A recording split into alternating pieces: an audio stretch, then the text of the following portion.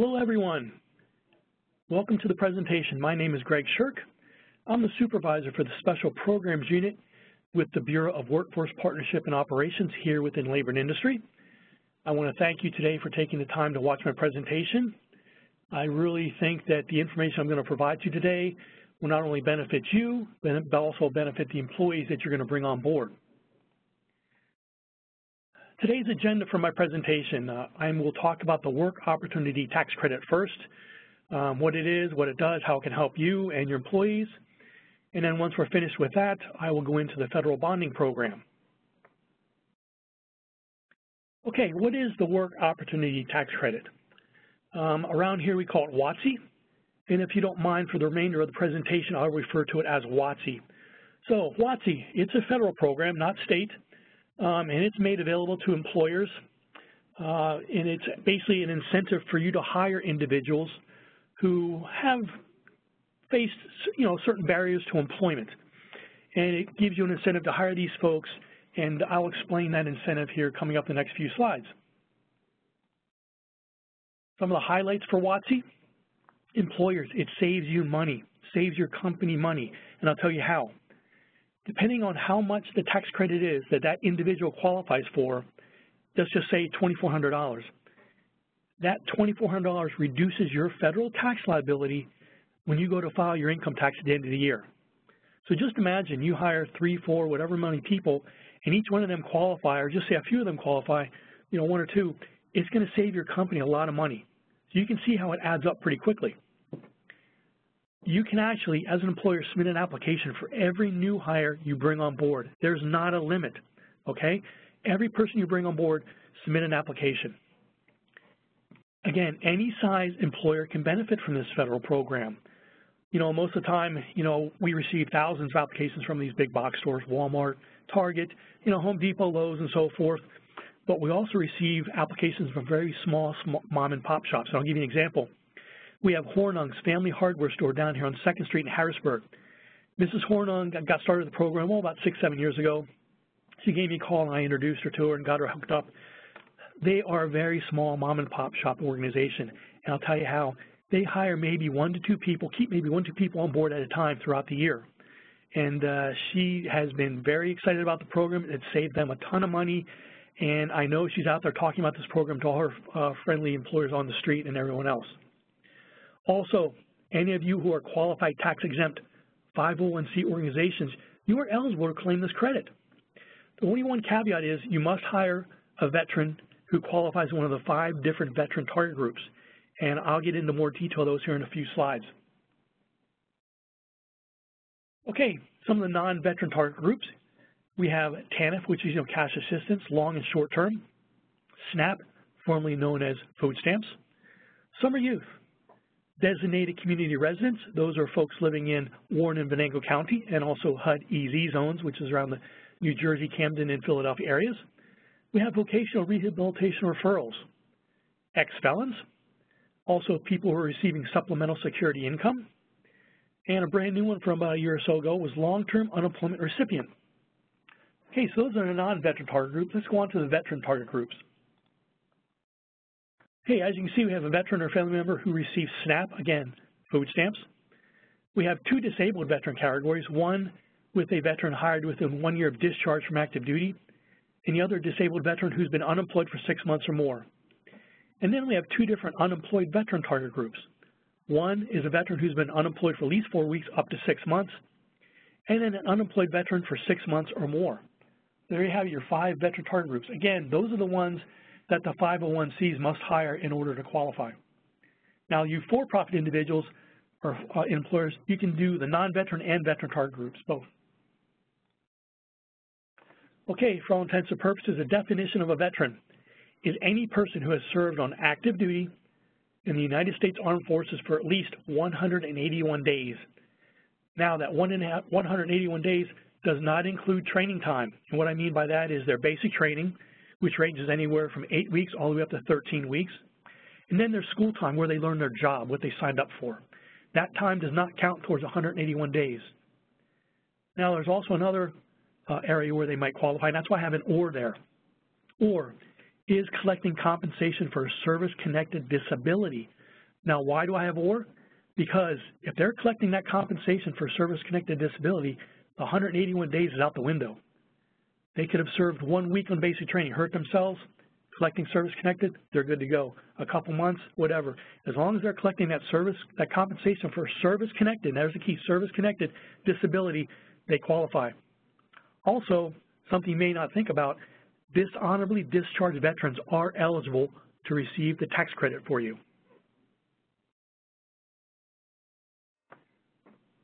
Okay, some of the areas where someone might not be eligible, any relatives and or dependents of the employer would not qualify. Former employees, doesn't matter how long ago they worked for you, anybody who is a rehire would not qualify for the tax credit. And lastly, majority owners of the business. Okay, here we have some of the non-veteran credit amounts. Usually they range from $1,500 all the way up to $2,400, and we have long-term TANF, cash recipients. That's a $9,000 maximum credit taken over a 2-year period. Now, if you notice, in the minimum and maximum columns, I have 120 hours and 400 hours. What that means is, in order for the employee to qualify for the minimum credit, they must work at least 120 hours. And in order for you to claim the maximum credit, they would have to work at least 400 hours. Here are the final remaining non-veteran credit amounts. Again, $1,500 and $2,400. Okay, let's get on to the veteran credit amounts. Okay, you can see we have the veteran SNAP with 15 to 24. The unemployed veteran 4 weeks to 6 months, again 15 to 24. And then we jump up a little bit. We got the veteran unemployed more than 6 months, 35 to 5,600. And then you see how much the disabled veterans are. The 1 year within discharge is 3 to 4,800. And then here's the big one, a disabled veteran unemployed for 6 months, $6,900. So as you can see, if you're out there hiring veterans, this can really add up quick for you employers. Tax-exempt organizations. Okay, here are the amounts for there. They range from $975 all the way up to $6,240. Now, if you remember, the for-profit employers, I said how it saved you money, it would reduce your federal tax liability at the end of the year. For you folks who are tax-exempt 501c organizations, what this does, it reduces your Social Security tax you pay in on each individual employee. A little bit different there for the non-profit organizations. But still, again, it's going to save you money. Okay, applying for the credit. There are 2 forms that must be filled out and signed. Those are an IRS Form 8850 and an ETA Form 9061. Now, what's most important is these forms must be submitted within 28 days of the person's start date. So let me give you an example. If you have an employee beginning work today, you have 28 calendar days, not business days, calendar days, to submit that application. Now, we prefer electronically. You see that in my note there on the slide. They should be submitted electronically. If you can't, you can mail them in, by regular U.S. Postal Service. The postmark date on that envelope must be within that 28-day period. But the best way, and the way we really recommend, is for you to submit the form electronically on our website, which is www.cwds.pa.gov.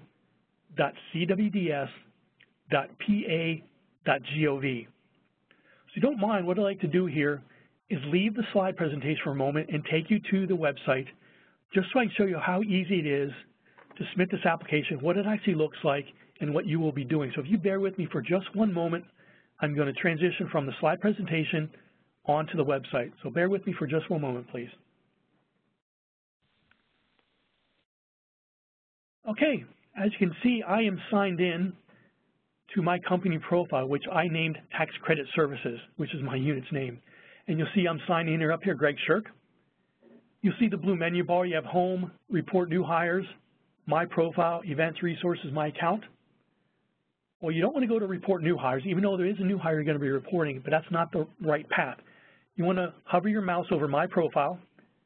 You'll see the drop-down menu, and once you scroll down to Tax Credit Application List, click on that.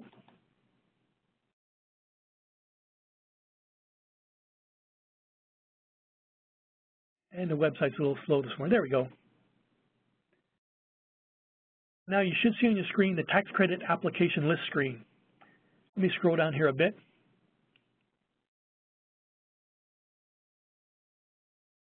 Here's some applications I submitted this morning just as an example. You'll see 6 there. And it looks like 3 are certified, 2 denied, and 1 incomplete. Okay, once you submit an application, our system can make automatic determinations on most of the target groups. Those target groups being SNAP, formerly known as food stamps, TANF, SSI recipient, vocational rehabilitation referral, and lastly, long-term unemployed recipient. Those applications you would not need to submit any supporting documents. Now, if, like for food stamps, for example, there is a requirement for an age between the ages of 18 and 39. If you happen to type in the age incorrectly, and that way it would not match up with the Department of Human Services, our system would generate an incomplete letter requesting age verification. All you would need to do is just submit a copy of the driver's license or email us and let us know, and we can make adjustments for you. Now, for the target groups that our system cannot automatically determine, such as the 5 veteran, or let's say the designated community resident, we would need supporting documents. So in that case, you would see in the determination status column for the application incomplete, as you see in the last one down there for Larry Test. Now for the veterans, we prefer a DD-214. That is a discharge certificate that every veteran receives when they exit the military. Everyone should have a copy. For the designated community resident, we would need something to prove their age and address. Now, of course, a driver's license is great, a copy of the W-4, or any such document like that. If you have any questions, you can give us a call, and my contact information at the end of the presentation. Now, for the certified applications, you would want to print those out and give them to your accountant. The denied, you can review those and let us know if you have any questions about why the application was denied. At the top of this screen, you can actually search by determination status, certified, denied, incomplete. You can also search by start date range, determination date range, or also application created date range.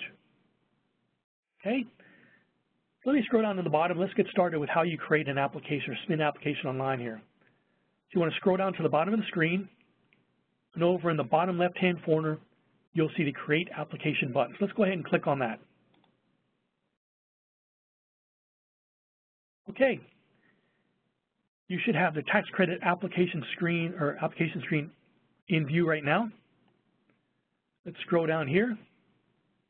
The first box you're going to see is the employee, or we call job applicant information. Everything with the right asterisk, of course, is required. So you have the social, the name, mailing address, city, state, and zip. And again, if they're under the age of 40 and they're being submitted for food stamps, type in that date of birth. Your company address right here in the middle. And if you scroll down a little bit, you'll have all the dates. These dates are on page 2 of the 8850. You have the date applicant gave the information, the date applicant was hired, the date applicant was offered the job, and the date the applicant started the job. Now, sometimes all these dates might be the same. That's fine. If they are, that's completely fine. And you can use a start date for all 4 of those dates. It's not really that big of a deal. Next, you want an occupation type, position. Pick one which closely relates to what the employee will be doing.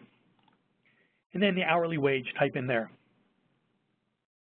And scroll down a bit more. The next box will be the IRS form 8850. Now you'll see here in between the employee's information, the 8850 Save as Draft button. We have these buttons throughout the application screen here. You can actually save the application as a draft. Let's say you're working on the application and the phone rings, someone walks in your office, it's a need to have to talk to you right away. Go ahead and save it as a draft, that's fine. But please, if you save it as a draft, do not forget that it's in there, because if you go past the 28 days and then try to fill it out and submit it, it will be denied for not being filed on a timely manner. Okay, so let's get back to the form 8850. Again, these questions mirror what's on the actual form. So whatever the employee checks, you would check the same box on here on the screen. Scroll down a little bit farther, and then you would want to check the signature on file box right here in the lower left-hand corner of 8850. What this basically is signifying is that you have the forms filled out and completed and signed, and they are kept at your location. Now, an important thing to remember, yes, you're filing this information online, but those forms still need to be filled out, signed, and they need to be kept at your location for a minimum of 4 years. That is for IRS audit purposes. Okay, you'll see another Save as Draft button, like I told you. And now we're moving on to the 9061 form. Again, these questions mirror what is on the 9061 form. So again, whatever the employee checked on these boxes, you will check the same questions on the online form here. Very easy, very simple to do.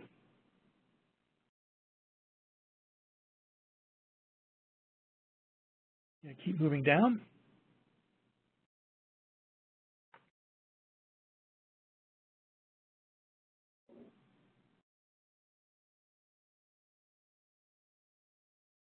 And we keep going there, some of the veterans. Now, we're getting to the bottom of the 9061. You'll see at the bottom of the 9061 the same signature on file as the 8850 we had earlier. Now, something I want to point out, 24, right here. It says sources used to document eligibility.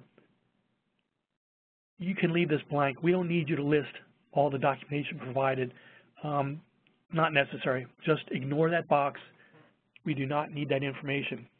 Again, like I told you, if the target group the employee is input for or may qualify for, if it's one of the target groups that we cannot automatically determine, such as veteran or designated community residents, our system will generate that incomplete letter. You can actually, once you see that incomplete status, you can actually go back into the application and upload a copy of the supporting documentation. Again, if you like to mail it in, you can print out the incomplete letter, attach that supporting documentation to the incomplete letter, and mail it into our address. Now at the bottom of the 8850, these are the signatures from the 8850, the date of signatures, employer's date and the employee's date, and then your job title. So again, we have another Save as Draft, and then here's the Submit Application button right there. Now, remember I told you you can mail the applications in, and that's perfectly fine, although we prefer you do electronically. And remember I said if you mail it in, that postmark date must be within 28 days of the start date, okay? So when you click on that Submit Application button, that creates your postmark date for this electronic application. So again, remember, under 28 days, calendar days, not business. Okay, so I'm going to take you back to the presentation so we can finish it up. And if you just bear with me, we'll get back to the slide presentation. Just one moment. Thank you.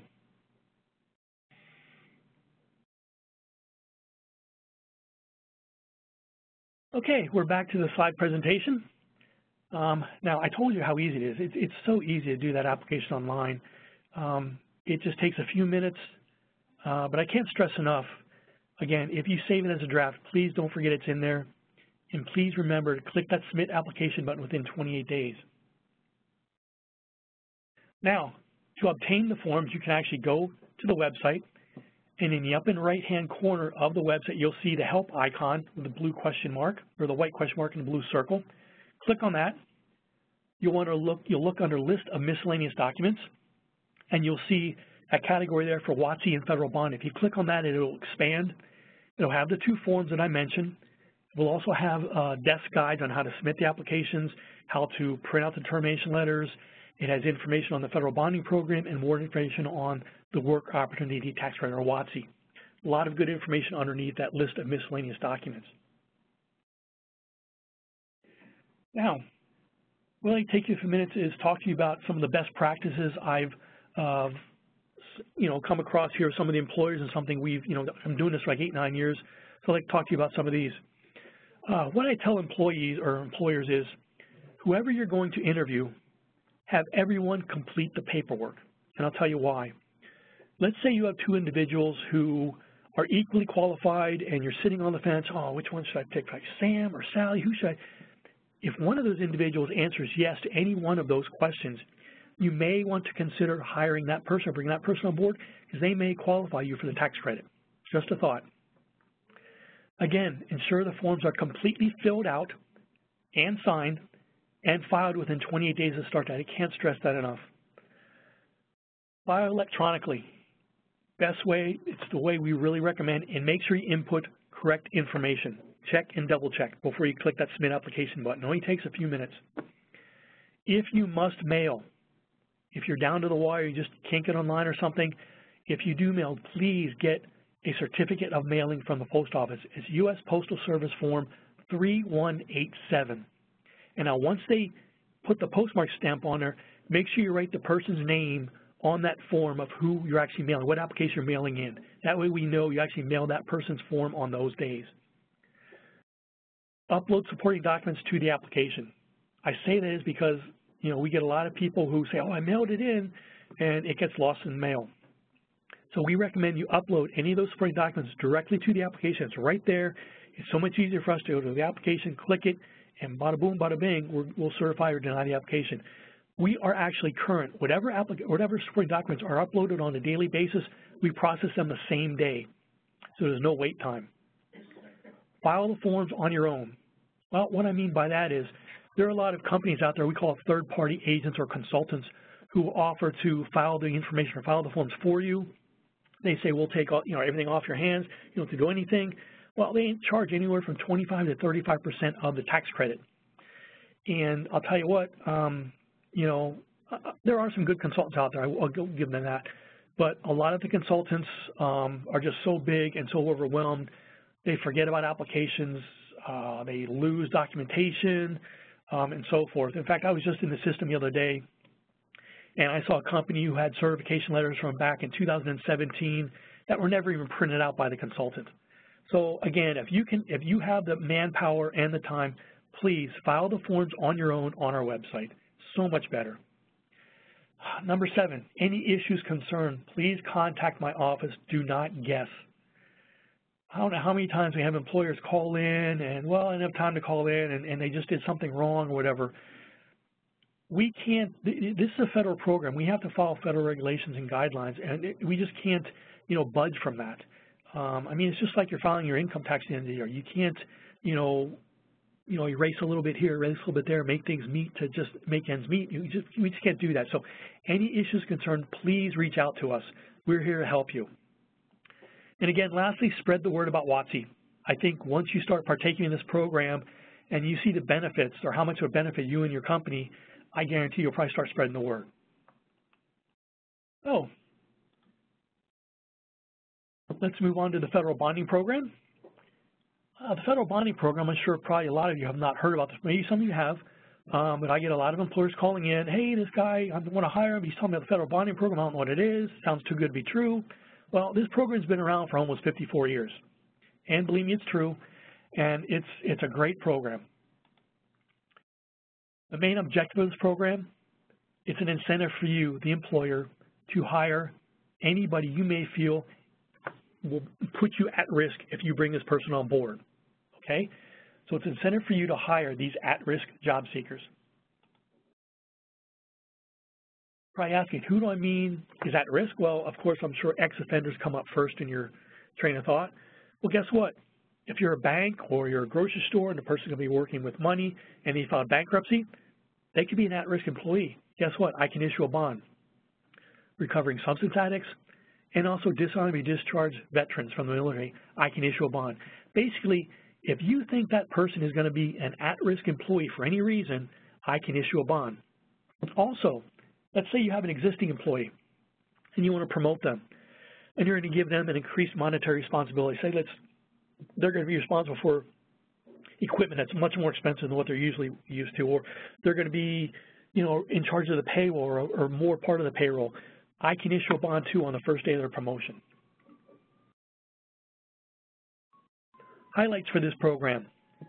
Absolutely zero cost to you, the employer, or the job seeker. Zero, nothing.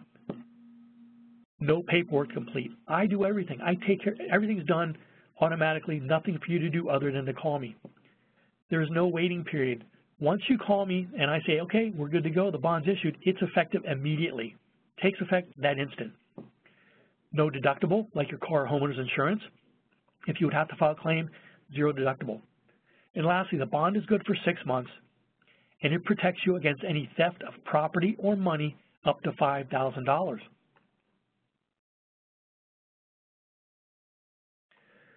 Some of the restrictions for the federal bonding program. The individual must be, of course, legal working age in Pennsylvania. The employee must pay federal taxes through their payroll deduction. The job must last for at least 6 months, and that's just because the bond is good for 6 months. I can't issue a 6-month bond if the job's only going to be 1, 2, 3, or 4 months. Just doesn't, not very good practice. And also self-employed individuals are ineligible. Okay, the issue process for the bond. You would contact me on the employee's first day of work or their first day of promotion. What I do is I sign into an online program. I fill out the request form. All I need is your information, your company's information name, your address, telephone number, the employee's name, social security number, and some general information about the job, job duties or whatever, and that's it. And I click submit. Again, the bond is effective immediately. What happens is within 10 working days, you'll receive the bond in the mail, the actual certificate. Along with that package are instructions if you would have to file a claim. Let's say the employee did steal money or property. It will give you instructions on how to file a claim against that employee. It will also give you instructions if you want to extend the bond further past the initial 6 months. Now remember, the initial 6 months is on the Commonwealth, completely free. And if you want to extend it for an additional 6 months, there's an additional charge. Now that charge, it depends on a case-by-case basis. I reached out to the Union Insurance Group. They're the ones who issue the initial bond. And they told me that it would depend on job responsibilities and also any past offense that individual had. So if they're an ex-offender, whatever offenses they had in the past, and also the job responsibilities. If they're not an ex-offender, then they would look at the job responsibilities. And that would determine how much the additional 6 months is for. Now I can tell you, I've been up here for almost 9 years as state bonding coordinator. I've never had an employer file a claim, and I've never had an employer extend for additional 6 months. Usually after that first initial 6 months, they know whether or not that employee is trustworthy or not. And I can tell you, these folks who come to me, I'd say 99% of my bonds are issued to ex-offenders. They're just so grateful to get a job, after being turned down for so many times. And this program is helping them out, and you're helping them out by hiring them. They're not going to take any. They're just so grateful for the job. They really work out really well. Again, I've never had a claim filed, so this is just a great program. It's a win-win for both you guys and the employees. Okay, you'll see my contact information there on the screen. You'll have my direct line. I work from 7 to 3, Monday through Friday. If you happen to call close to 3 o'clock or after 3 o'clock, I will return your call the very next business day. I return calls within 24 hours. You have my personal email address there, gshirk@pa.gov. And then you also have the resource account. That's for tax credit services. All my staff have access to that resource account, and they monitor that resource account throughout the day. So it happens to be I'm away from my desk, we're on meetings all day, you have a question, email that resource account, and you'll get an answer back that very same day. Like I said, we monitor that account all throughout the day. Okay, this concludes my presentation. I hope you gained some information that will be very beneficial to you. Again, if you have any questions, please do not hesitate to contact me. I'm here to help you. I'm here to answer your questions. I want to make this work for you. So again, thank you again for taking your time to watch this presentation, and I hope to hear from you soon. Thank you.